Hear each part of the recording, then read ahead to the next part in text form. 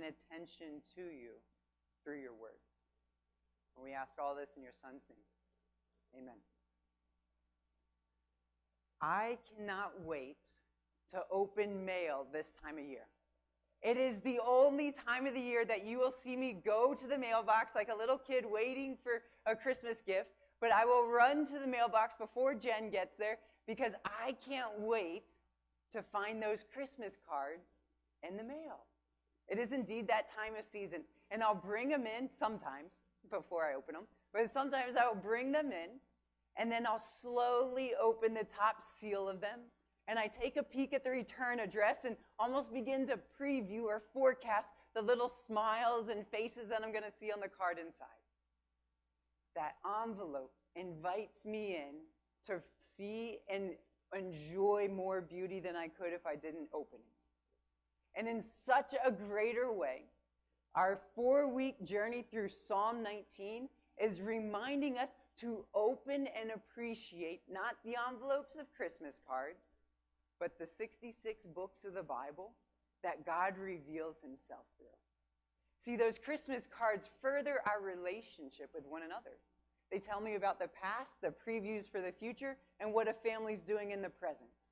And King David, through these 4 weeks, has been reminding us that in this ancient poem of praise, we are hearing about all that God has done and is doing and will do. That we've heard about general revelation in nature, verse 1 to 6. And then in verse 7 to 14, we've heard of his special revelation in Scripture.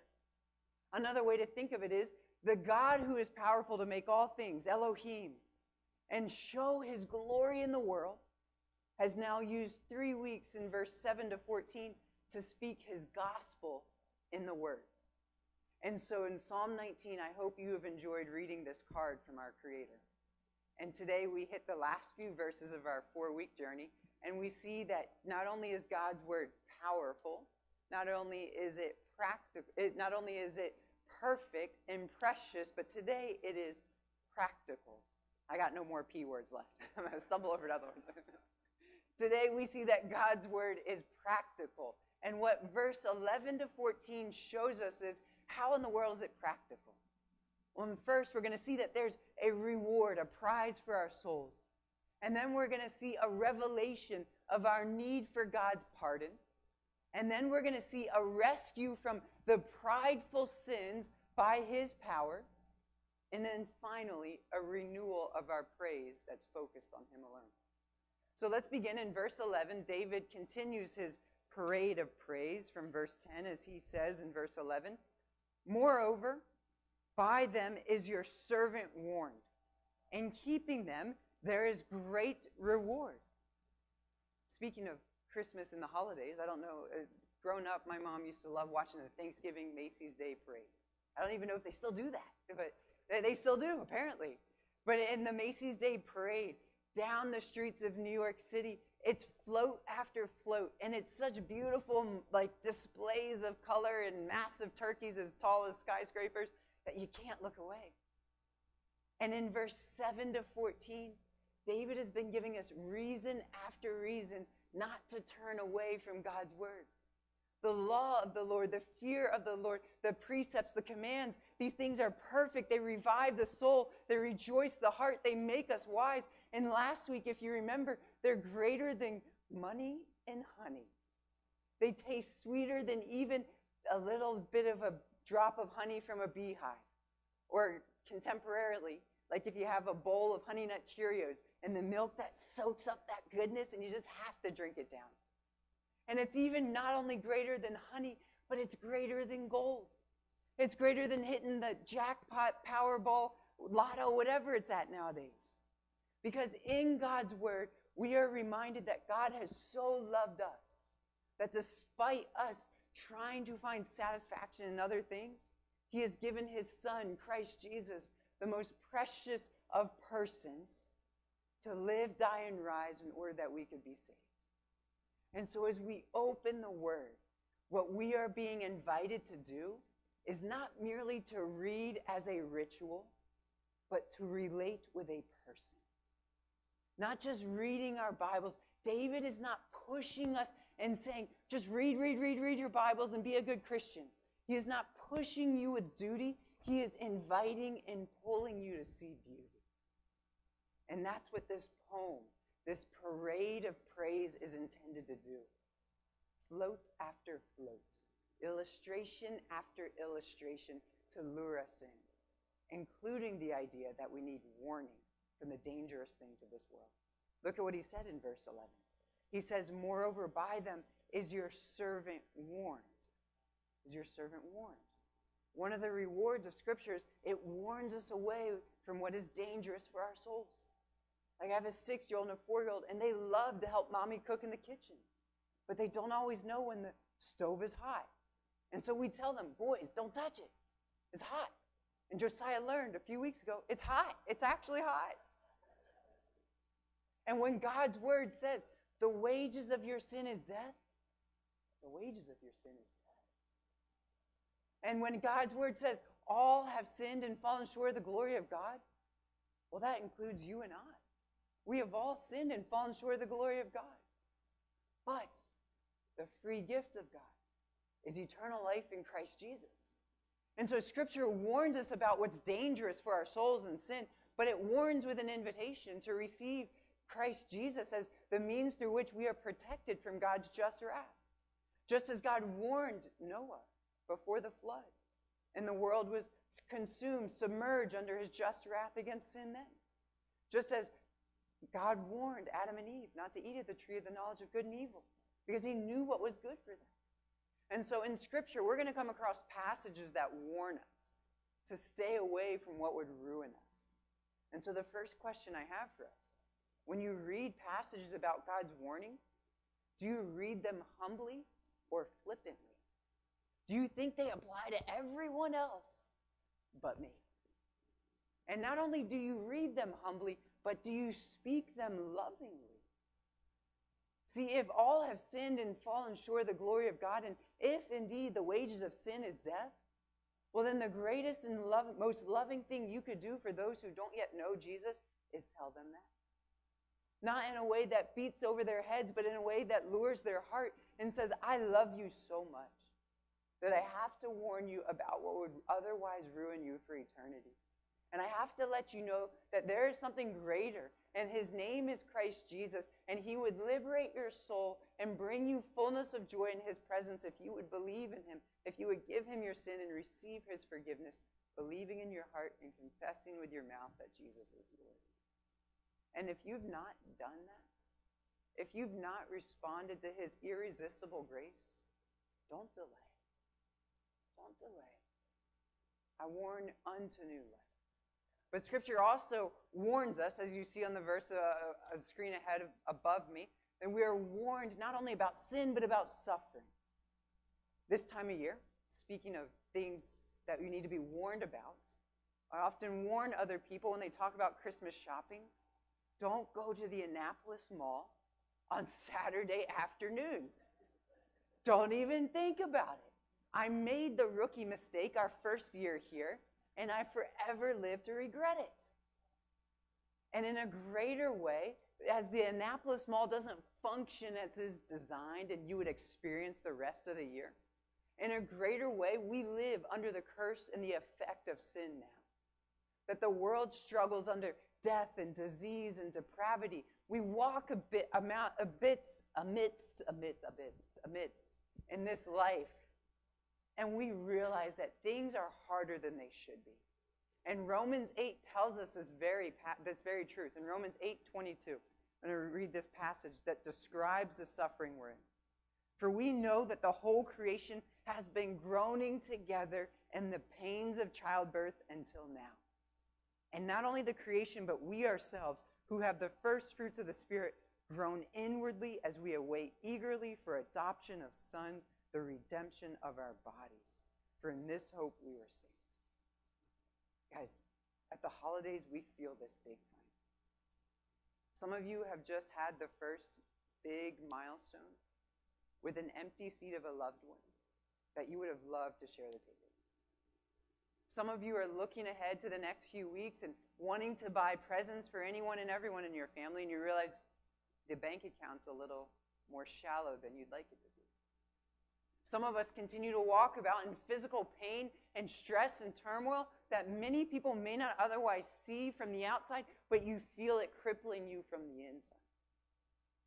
And so Scripture warns us with passages that this world is not our home, that our citizenship is in heaven, and it warns us to say that in the moment, you don't need to be falsely stoic or fatally sunk. Let me say that again. Scripture warns us about suffering so that you are not falsely stoic and pretend as though there's no big problem, or fatally sunk, where you say there is no hope in this time and age, that God has left me and he doesn't care about me. But instead, what Scripture tells us in John 16, verse 33, we read this reality that Jesus has come to give us hope. In John 16, verse 33, he tells us, I have said these things to you, that in me you may have peace. In the world you will have tribulation, but take heart, I have overcome the world. See, this world is not operating as God designed. We are plagued by the curse of sin. And so death, disease, and depravity are part of it. But Christ, who lived, who died, who rose, now reigns at the Father's right hand. And the one who had power to rise from the dead is imminently returning. And guess what he's going to do on his second return? He's going to obliterate all sin, sorrow, and suffering. There is never going to be a bad day at the mall, so to say. There's never going to be an empty seat at the Thanksgiving table. There's never going to be another tear, another funeral, another hospital visit. There's never going to be another worry about our finances or our vocations or our family tension that feels as thick as an icy morning, ice on a cold morning. Jesus is coming back. And Scripture warns us against the suffering in this world in order that we would have hope. See, verse 11 says, in keeping them, there is great reward. And you've begun to taste some of those rewards. But again, look at that passage. It says, in keeping them. There's like this command that's laden within it, isn't there? Like we should be keeping them. Keeping, as in continuous, like there's no end to it. And then them, as in comprehensive. And what he's talking about is all of the Bible. All of God's Word. That constantly, continuously, comprehensively, we should have these truths in us. See, I told you we love those cards.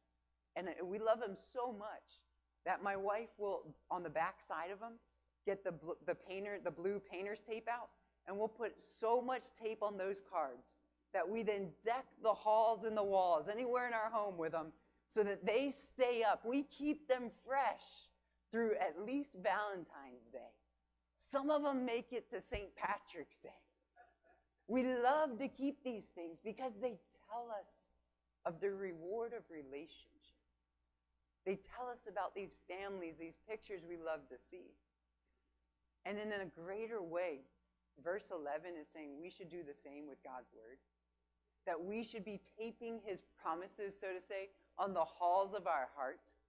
That we should be in the Word so regularly that it begins to be the way through which we see the world. But, unfortunately, you and I know that's not the pattern of our lives. We should, but we don't. It's kind of like a diet between Thanksgiving and New Year's. We wish it was a little bit better than it actually was. And in our Bible reading, we go through seasons where we long to be in God's Word, but we feel kept from it. And yet David again is inviting us to see beauty, not pushing with duty, that there's something good. And so my question, because of God's grace and for your good, is what most keeps you from God's Word in this season? What most keeps you from time spent with the Lord in his Word? And then where might you also be tempted to reject or rebel against God's Word instead of receive it? Because we're meant to be keeping it continuously and comprehensively, that these are indeed laws that bring us life. See, David says in keeping them there is great reward. We need hope. We have not kept them. But the promise of Scripture tells us that God keeps his people even when we don't keep our commitment to him. And the great news of the Bible is that God has shown his commitment to us, even in the Old Testament. We sang about him in the Old Testament with some of the songs that Larry led us through this morning.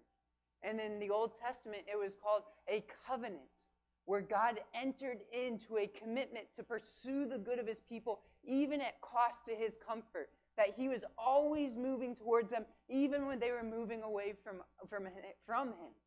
And he proves this in fullness when Christ Jesus came, and God shows his love for us, and that while we're still sinners, Christ died for us. And so God, the lawmaker, sends Jesus, the lawkeeper, to save lawbreakers like you and I. And that is not original to me. That's from a much wiser pastor. But what we are reading in the scriptures is that God always delivers before he decrees. So yes, we should read our Bibles. Only once we celebrate that he is the one who has saved our souls. That God gives life even before the law. And this was the pattern in Deuteronomy chapter 4. Before Moses communicated the law to the Israelites, listen to what he reminded them that God did to keep them. In Deuteronomy 4, he says, because he loved your fathers. Listen to who God is, what he does. He loved your fathers. He chose their offspring. He brought you out of Egypt with his own presence by his great power. Therefore, you shall keep his statutes and commandments, which I command you today, that it may go well with you. God keeps his people. And therefore, motivated by grace, let's keep his word. Because in his word is great reward. In his word, this practically means we keep God's word joyfully, not begrudgingly. That this is not a ritual to check. This is a relationship to enter into. So we keep God's word joyfully because Jesus has kept us for all eternity. And therefore, and there's some passages that'll help remind you if you're ever feeling like you're just having to read your Bible for duty, remember what Jesus keeps you from. He keeps you from death. He keeps you from shame. He keeps you from fear. And those are some passages that I often go to warm my soul up when it feels a little icy. And then also, if we keep the word joyfully, we then keep it continuously. On the screen above me, some ways that you can practically keep God's word this week. Encourage you, according to this verse, keep it continuously. Have a plan to be in God's word, because we don't just roll out of bed thinking, you know what, I'm going to read my Bible every single day. And so on the inside of the handout we gave you this morning, on the brochure today that we gave you, you'll see our 2023 church Bible reading plan. I wanted to give you 5 weeks to get ready. 5 weeks to get ready. And later this afternoon, you'll get an email that describes it a little bit more, including a simple daily guide for how you can engage God via the Word. So keep the Word continuously by having a plan. Keep it comprehensively. David just told us in keeping them, all of them. We're not reading our Bible like a buffet, where you pick what you like and discard the rest, but keeping them, even the passages that may not agree with what your initial disposition is, but because it's all inspired by a holy and perfect God for our good. Be willing to submit, but then also keep God's word congregationally. Keeping God's word together. This was a poem that was written to the entire church. And something powerful happens when we gather on Sundays, when we gather in our small groups, and we speak God's word into each and every one of our lives. And then finally, keep it carefully. Psalm 119, verse 11 says, I have stored up your word in my heart that I may not sin against you. We should be careful to keep God's word so close to our hearts that we would indeed memorize it, as the Holy Spirit uses it to speak to us at different ways at different times. And then finally, the greatest reward of God's word is relationship, as you get to know the love of God. Turn with me to John chapter 15. John 15. Mike began the service by reading for us from John 15. The greatest reward of the Word of God is the God of the Word. And when we open our Bibles, we're reminded of this. And Jesus even said this in verse 10 of John 15. He said, if you keep my commandments, all these keeping, you will abide in my love, in his love. Just as I have kept my Father's commandments and abide in his love, these things I have spoken to you, that my joy may be in you and that your joy may be full. I can't wait to read my Bible. I want to know the love of the Lord even more so. I want to be filled with a joy that I'm never going to find on the store on Black Friday or Cyber Monday. And it's here. And so what John Piper says in light of this, on this quote above me, the challenge before us, I'll read it out loud because it's in size 8, my fault. The challenge before us is not merely to do what God says because he is God, but to desire what God says because he is good. The challenge is not merely to pursue righteousness, but prefer righteousness. The challenge is to get up in the morning and prayerfully meditate on the scriptures until we experience joy and peace in believing the precious and very great promises of God. And with this joy set before us, the commandments of God will not be burdensome, and the compensation of sin will appear too brief and too shallow to lure us. There is great reward in God's word. And so here's what I invite and encourage you to do this week. Read your Bible and remember that Jesus keeps his people. First and foremost, Jesus keeps his people. And then keep reading, believing, and trusting God's word, day in and day out. And finally, keep relating with God, not just reading words. Keep relating with God, not just reading words. And in that, we find great reward. But not only that, in verse 12, we see that God's word brings about revelation of our problem and God's pardon. Look with me at verse 12. Who can discern his errors? Who can discern his errors? I love the Christmas cards, and I love the Christmas colors, the greens and the reds for days. And next week, we're going to decorate this place as though we've never seen it decorated before. Chuck even got the decorations down for us already. And the great part of Christmas colors is that green and red is a beautiful display if you can see them. But unfortunately, I and about 10% of the male population have green-red color blindness. And so you put green and red next to each other, and for me, it's a pick-em. I got no idea where one starts and the other ends. And so thankfully, if I want to look festive in attire, I have a wife who is perfectly qualified and competent to put outfits together, including green and red. So if I ever show up in green on green, know that Jen's very sick. I went with blue on blue and rolled the dice today. But what David is telling us here is, as I can't see colors that are very similar, I am colorblind, you and I have a spiritual blindness. That when we hear God's word convict us of sin, we look in the mirror of our hearts and say, not me. That must be applying to someone else. And so David is asking the rhetorical question, who can discern his errors? And it's no one. There is no answer given. And this is King David, the king who seduced, who murdered, who lied, and tried to cover it up. And so he's talking about his errors. Errors in the original is what would refer to those unintentional and even undesirable sins that we would commit. Things that we have almost slipped into habitually, where you've grown used to thinking your boss is so terrible that that anger is so justified. Those kids are so impatient, well, they deserved my wrath. Or maybe my way of relating with people, I see that people are increasingly moving away from instead of closer towards me, but it's all their problem. They're too sensitive. And so David is saying, I need help. I don't know the depth of my depravity, and neither do you or myself. And so how do we discern our errors with God's word? Well, here's what I think would be advisable in light of this passage. We let the word read us as we read it. You are going to come across passages where the Holy Spirit will convict you of sin. And what you can be doing as you're reading your Bible is saying, how does this passage convict me of my sin or my need for ongoing growth in godliness? Not just how does it convict my neighbor or my children or my spouse, but me.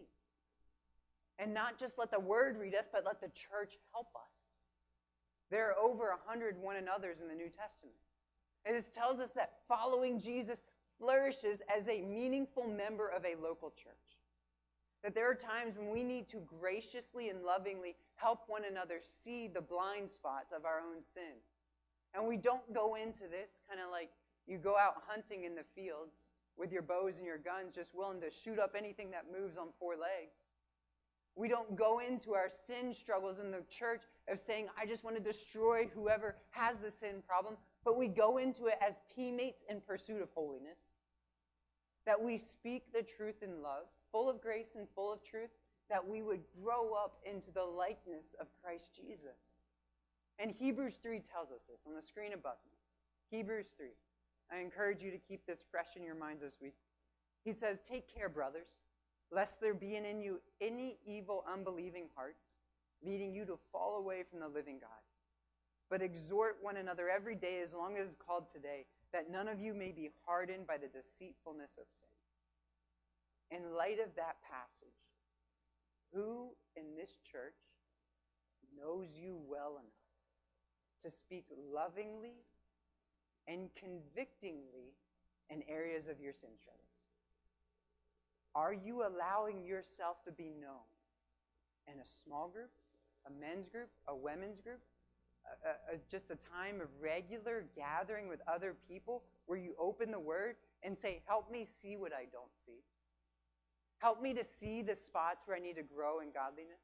And do you receive that invitation and instruction humbly and lovingly? Notice David says, who can discern his errors? And the answer is no one. And then so he stops leaning on his own power and he declares to God. He says, declare me innocent from hidden faults. Declare me. Give me a new status. Help me. Notice what he's not saying. I will do this. David is not saying it's just a little behavior modification that makes us right with God. No, no, no. David is no longer excusing. He's no longer hiding. He's no longer blame shifting his sin onto anyone else. He's saying, declare me. Just in this we don't know exactly what time in his life this psalm was written, but it could have been after his sin with Bathsheba. The murder, the adultery, the lying. And now he's no longer behavior modification. He's grieved over the fact that he has not just been caught in his sin, but he's grieved that he has sinned against God and others. This is godly grief instead of worldly sorrow. See, worldly sorrow will lead us to just try to excuse or blame our sin away or hide from it. But godly grief leads to repentance without regret, as 2 Corinthians 7:10 says. And so what David is inviting us to do is not stand on behavior modification, but God's justification. David says, declare me. It's a humble plea. And declare me innocent. It's the words in the original that would mean more of acquit me, make me righteous, justify me. And what David longed for is who we see in the fullness of Christ Jesus, that Jesus, who though he was in the form of God, didn't count equality with God a thing to be grasped, but emptied himself. And he became born in the man and took on likeness to become our servant, as Philippians 2 would better say than I just did. But God made him to be sin, who knew no sin, so that in him we might become the righteousness of God. And so the invitation is to receive God's pardon. That his pardon is the only means to be free of the penalty of your sin.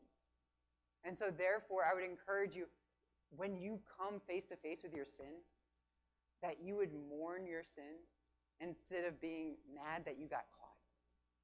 Stop blaming. Stop excusing. Stop hiding. It's not anyone else's fault. But mourn our sin, not just being mad that we're caught, but then to receive holiness humbly. To say, I can't just stand on behavior modification. No one's a Christian because they got their stuff together.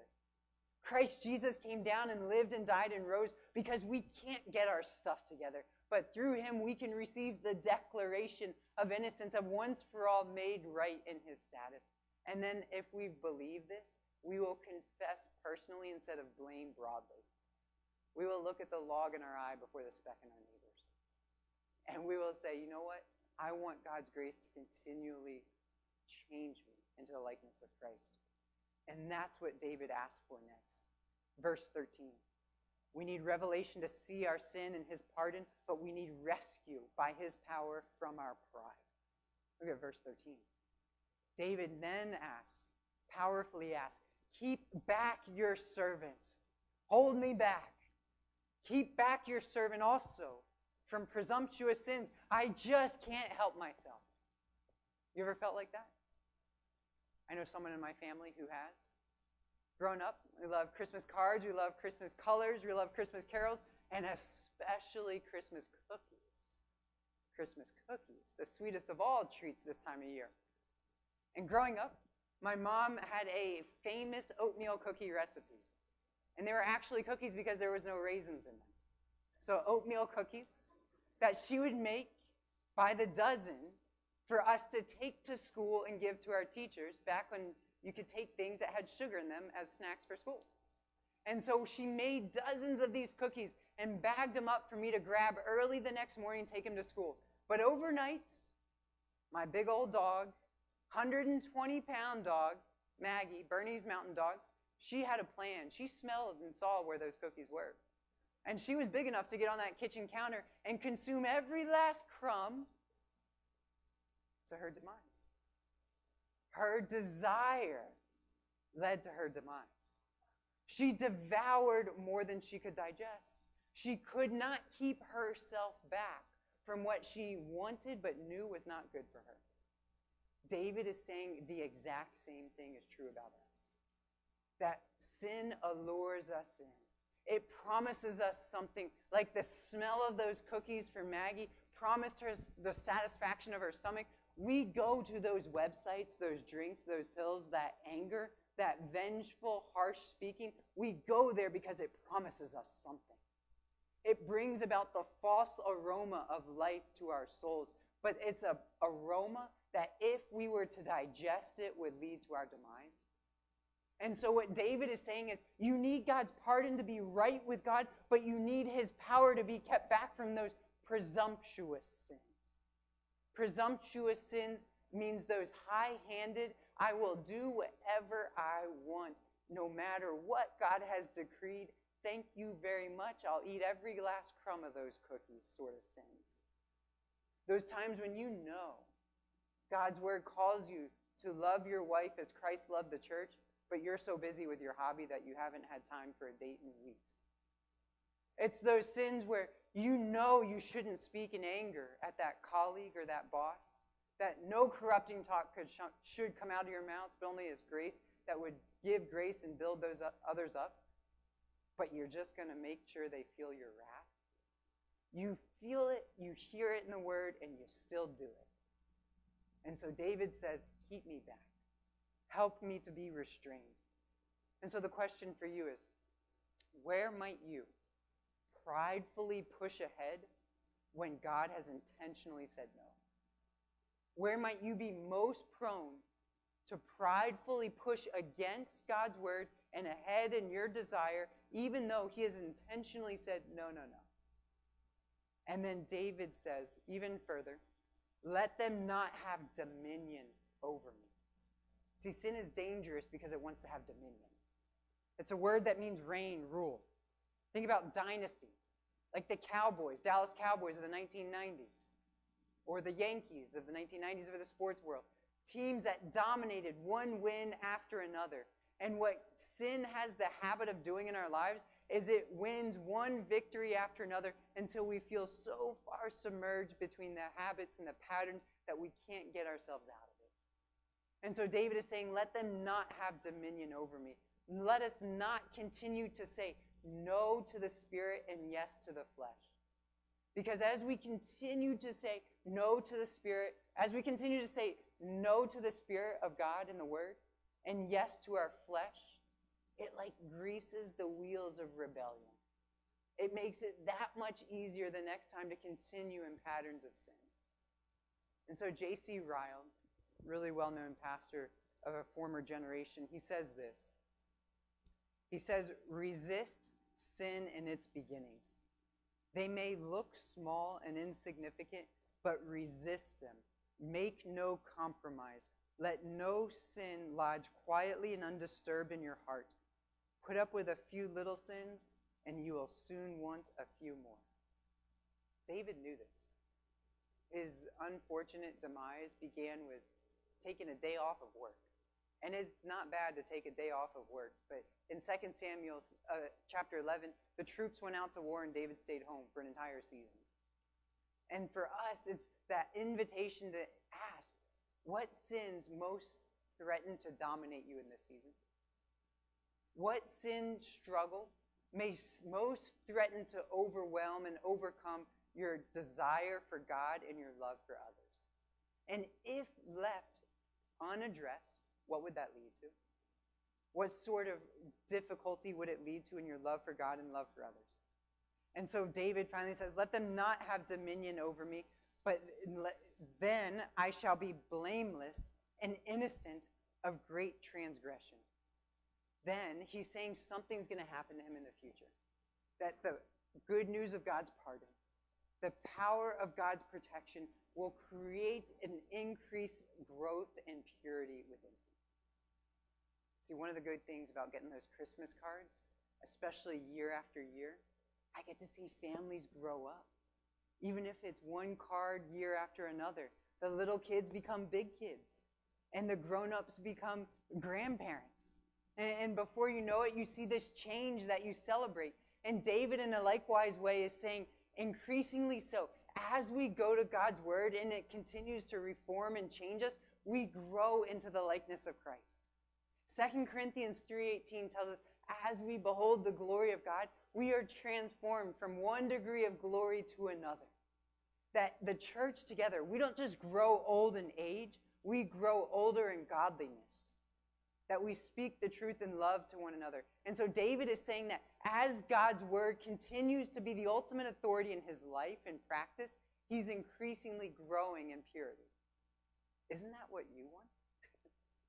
If in 2023 we want nothing else, wouldn't it be growth in godliness? And David is saying, I will be innocent, blameless. He's remembering for us, reminding us that there is this positional sanctification. When you are pardoned through faith in Jesus, your past, present, future sin is seen as acquitted. You are blameless once and for all time. But then Hebrews chapter 10, verse 14 says, he has perfected for all time those who are being sanctified. That none of us are perfect. And none of us will be perfect until Christ returns. And until he does, the Spirit that rose Jesus from the dead lives inside every believer. And he is growing you more and more into the likeness of Christ as we submit to the word, as we listen to and follow him. And so what do we do? How do we continue to grow in godliness in light of God's pardon and his power? Well, there's a few particular ways. I want us to battle with sin because we've been delivered from the penalty and are being delivered from its power by God. And so first and foremost, that means you battle as a spiritual son instead of a slave to sin. Romans 6:11 says that we would not present our bodies as instruments of unrighteousness, but as to righteousness and unto Christ. If you have been adopted through faith in Christ Jesus, and you are now a son of God, that you pursue holiness as a means of growing in the family likeness. That you are increasingly made like your older brother, so to say, Christ Jesus, who is indeed perfect in all moral attributes. And then you also seek greater joy than you would see in Christ and in Jesus, and than in sin. That there is more to be had in Christ than there is in whatever toys or trinkets of this world would tempt us. And then finally, you continue to go to Scripture. I put a few common struggles that I hear from many of us often. There are certain passages that speak directly to sin struggles, because there are certain sin struggles that seem to be repeated all throughout the ages. And so on that list, there may be one that speaks particularly to you. And if you need other passages that would help you this week, talk to one of myself, or one of the elders who will give you spiritual shepherding towards that. And then remember that you're strengthened by the Holy Spirit, that you don't battle sin on your own, but the Spirit who rose Jesus from the dead lives in you. And so prayerfully, we depend on him. And so he brings about rescue from our pride by his power. And finally, verse 14, he gives us renewal and our praise towards him. Verse 14, David concludes. He says, "Let the words of my mouth and the meditation of my heart be acceptable in your sight, O Lord, my rock and my redeemer." David has nothing to say but thank you and please help. Thank you and please help. It reminds me after this Thanksgiving break, after my loved ones, particularly Gigi and Poppy, have fed our family to the abundance and even sent us home with leftovers, all that I can do after receiving their grace is say thank you. Those are the only words and the feelings of my heart that are appropriate towards them. And what David is saying for us is, when you see how perfect God has been towards us, when you realize he's given his son unto life, death, and resurrection, then all that we can do in return is then say, God, please help the words of my mouth and the meditation of my heart be acceptable unto you. Help me to praise you as you deserve it. And so what he is saying is, we worship God not for salvation, but from salvation. That the renewal and the reformation that we long to see will only happen to the degree that his grace has gripped your heart. Until his grace radically renovates and grips your heart, you will just try to be a better person. But when you see that the perfect person, Christ Jesus, has come to live, die, rise, and will soon return, well, then you will see this life and every second of it as a forum to worship the one who showed perfect faithfulness to you. Tim Keller says this. He says, God's salvation does not come in response to a changed life. A changed life comes in response to the salvation offered as a free gift. And that free gift changes us. David says, let the words of my mouth, all the things that would speak from our mouths this week, that they would bless God, that they would praise God, that they would bless those around you, no longer burdening others with harsh or cold communication, but instead blessing one another. What if every word this week were seeking the physical, the emotional, the spiritual betterment of someone else? What a week that would be. Good luck getting through the end of today. But imagine if God's grace gripped us to the extent that the words of my mouth were acceptable in God's sight all the time. And not only that, we can share God's word with the lost, not only encouraging those in our church, but we can speak this word to those who may not know him. The most loving thing you could do is share this word. And I was even reminded in John Newton, a man who was radically converted toward the latter parts of his life. And on his dying days, you know what? He said all the words that could come out of his mouth were this: I am a great sinner. Christ is a great Savior. If I said nothing else every day this week, it'd be a good week. I am a great sinner. Christ is a great Savior. Let the words of my mouth and the meditations of my heart, all those thoughts, those meditations, those prayers, what if every single one of them, the ones I was anxious about in the evening, the ones I was eager to tackle in the morning, what if I gave those over to God in prayer before I tried to strive and do them on my own? What if my goal was that my words and my prayers would be acceptable in God's sight? That everything I did this week was not for just the affirmation of my peers, my family, my colleagues, my boss, but I would seek to hear, well done, good and faithful servant, from my Heavenly Father. See, if our ultimate end is to please God, there's no limit into how much good we could be to others. If our ultimate end were to please God, there is no ceiling on how much good we could be to others this week, even in our speaking and our praying, speaking to and praying for them. And so no wonder David finally says, O Lord, my rock and my redeemer. The rock and redeemer who we sung about earlier this morning. A term of refuge. A redeemer is the kinsman in the Old Testament language who would buy someone back from the difficulty that they would otherwise be in. You can think of like Boaz in the story of Ruth. And here we sit on this side of what David longed to see, and knowing that our Redeemer is Christ Jesus. That he has indeed suffered once for sin, the righteous for the unrighteous, to bring us to God, to buy us back. He is indeed, Psalm 19 has been pointing us to the Word of God, but Jesus is the Word become flesh. And so over these 4 weeks, we've been invited to see and to celebrate him. And so in John 1, we conclude our time together, and we remember that the Word of God points us to the God who took on flesh, the God of the Word in Christ Jesus. John 1:14. And the Word became flesh and dwelt among us, and we have seen his glory. Glory as the only Son from the Father, full of grace and full of truth. And from his fullness we have all received grace upon grace, for the law was given through Moses, grace and truth came through Christ Jesus. In keeping these, there is great reward. And the greatest reward we will ever know is new life with Christ. And so in light of all that we've heard in Psalm 19 over the last 4 weeks, I invite you to receive the reward of relationship with Christ through faith in him, that you would know the revelation of your need and his pardon, that he would continue to rescue you from your own pride by his power, and you'd even be renewed in your praise, in your speaking, your singing, your thinking, your living, that it would be acceptable in his sight. In his name we pray. Amen. At this point, we're going to invite the children to come back into the room. Larry's going to come back forward, and he's going to lead us in a song of praise. And I'll invite you all to join us in that song by standing and singing.